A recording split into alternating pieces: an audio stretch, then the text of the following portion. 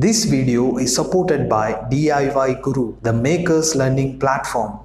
As a part of India's electric vehicle mission 2030, the Chief Minister of Bihar, Nitish Kumar, starts using Hyundai Kona electric car. This is not the first time he is using an electric car. Earlier also, Nitish Kumar used Tata Tiger electric car to reach assembly from CM House. Good to see politicians using electric cars in India. The APSRTC will procure 1000 electric buses for the entire state. As a part of it, 100 electric buses allocated to Vishakapatam in Andhra Pradesh. The electric bus tender process is going on. The successful bidder would set up charging infrastructure at various places in consultation with the corporation. In Vishakapatam, first charging station will be set up at Voltier Depot.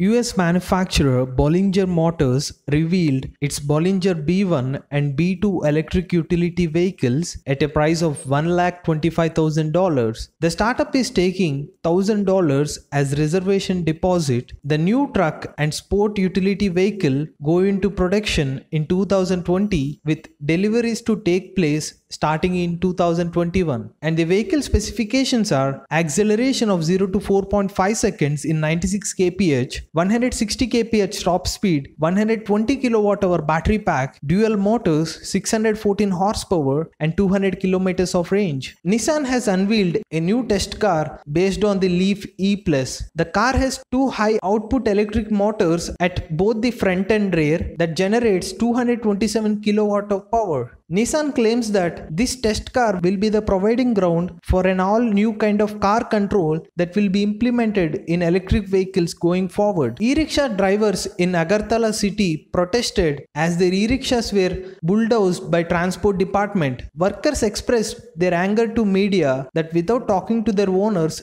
transport department were breaking all the vehicles. The transport department stated that most of the e-rickshaws are Chinese made without following any standards. Earlier, Tripura government has made registration and insurance of e-rickshaws and e-carts as mandatory and gave July 31st, 2019 as a deadline for the registration process. So, the non-registered e-rickshaws are now bulldozing by the transport department for the assurance of public safety. The Japanese car maker Toyota has unveiled e-Racer concept at Tokyo Motor Show. The e-Racer is a two-seater, looks futuristic. However, the manufacturer haven't announced its specification details yet. Go green, go electric.